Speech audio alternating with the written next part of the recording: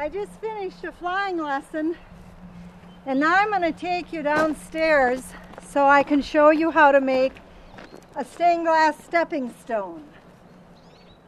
I'm going to show you how to make a stained glass stepping stone.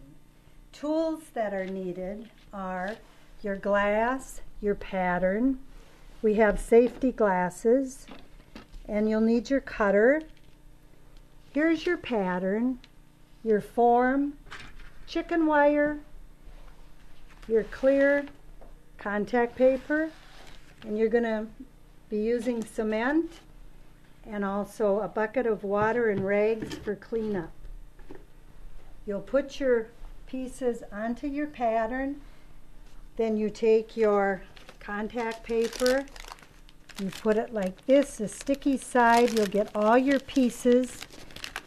You've sprayed your form with your nonstick spray. You put this down here. Your concrete has been all mixed up. You take and you fill it half full. Then you take your piece of chicken wire. You lay that down in. That is for strength. Then you continue with your concrete. You fill that full. Then for about 20 minutes, you'll have to jiggle this. It's a very boring time, but you're going to want to do that to make all the air bubbles come to the surface. You can sleep on this 18 to 24 hours later. Your cement will be dry. You take it and you unmold it. You'll be taking off the clear contact paper.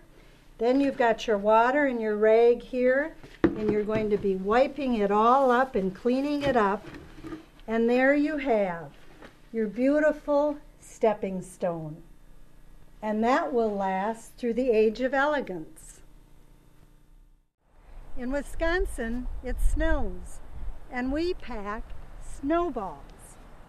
A snowball of life packed with love, learning, healthy lifestyle, spirituality, and dreams. You throw these out. They may melt, but you still have it in your heart. And next year, you can pack a bigger snowball. Why do I want to represent Wisconsin in this pageant? I was born and raised and still live in Wisconsin.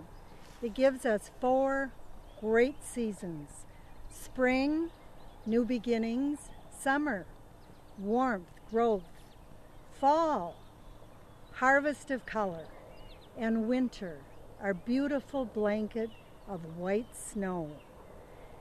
Last but not least, we cheer for the Green Bay Packers and the mighty Bucky Badgers.